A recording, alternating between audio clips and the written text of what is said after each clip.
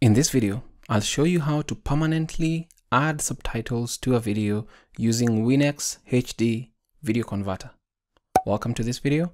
My name is David, and you need two things to do this. Okay, basically three things. You need WinX HD video converter, and you can check it out from the link below.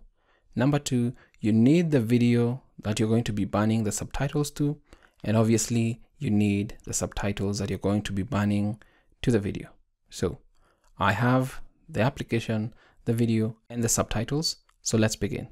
So I've already opened WinX HD video converter, and all we need to do is either add the video from here or from here. So let's just click here, and you can also add the video from DVD or YouTube, but let's add a local video, and you'll see all these things. It looks pretty basic, crystal clear, straight on. Just click on that. And from that, you'll need to navigate to the folder with the video that you want to ban subtitles to. So let's select that and then click on open. And once we add our video, what we're going to do is that we're going to get a pop-up that shows us what output file do we want.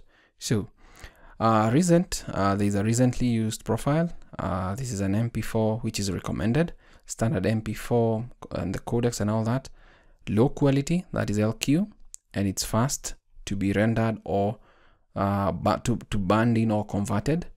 But also you can slide this to a high quality video, bigger size but better quality.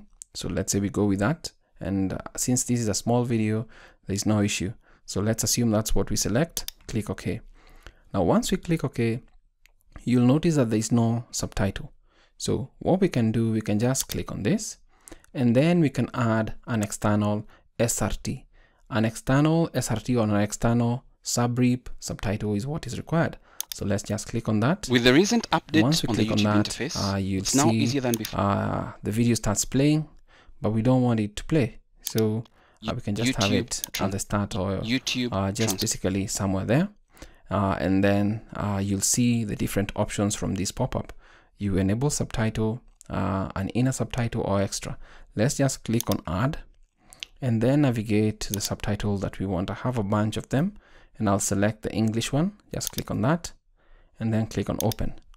We'll have to add that, and if you just scroll, you'll see like nothing has happened, and then just click on apply to all. So once we do that, you'll see now that we have a subtitle. You can just see that info. You can click on edit with the recent if you wanted to make any edits to this particular video, but you don't want to do that. You can also choose to rename the file if that's something that you like. And also the settings, you can just see the settings of the particular output from this particular section. You can change the profiles and all that, but that's not what we want to do. We just want to ban or permanently add these subtitles to this video. So if you're ready, you'll notice that on the side, on the right, this hardware accelerator is turned on. That is depending on your system, your laptop and all that. Either Intel, Nvidia, AMD, whatever is available. Use high quality engine, you can do all this, but there's no need to make all these things. You can also merge video files. If you had different video files that you wanted to add, merge them with their subtitles.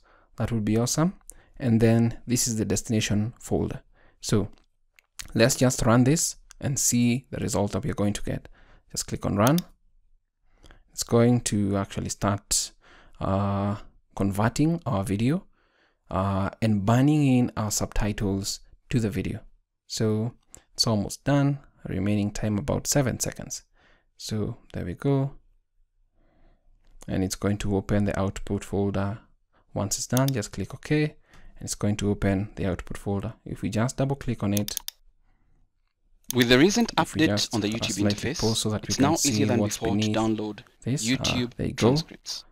Hi, my name. Let's just go to the start. With the recent update on the YouTube interface, it's now easier than before to download. The subtitles have been permanently added to our video, and if I just right click, go to subtitle, you'll notice that you have the option to add a subtitle. That is a sidecar and all that, but this one is permanently banned in because there are no subtitle tracks that are active. So we can just see how it looks like, and it looks pretty good. It has done a pretty good job. That is how you can permanently add subtitles to a video using WinX HD Video Converter Deluxe. Thanks for watching this video. My name is David. I hope this video has been of value to you. Thanks for watching.